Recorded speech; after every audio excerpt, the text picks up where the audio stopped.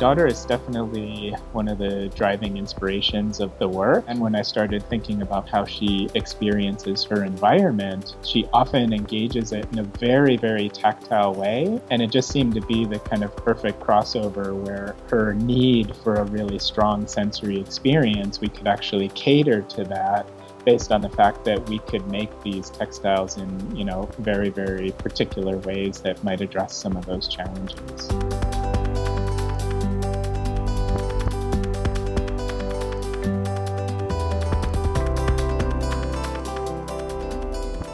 So we have these tubes going in different directions, and what my daughter thought was interesting was actually taking a nosedive down one of these tubes. That sensory experience was so satisfying that she wanted to do it again.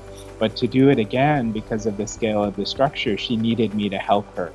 So we're able to create that kind of simultaneous, social interaction, communication with sensory reward.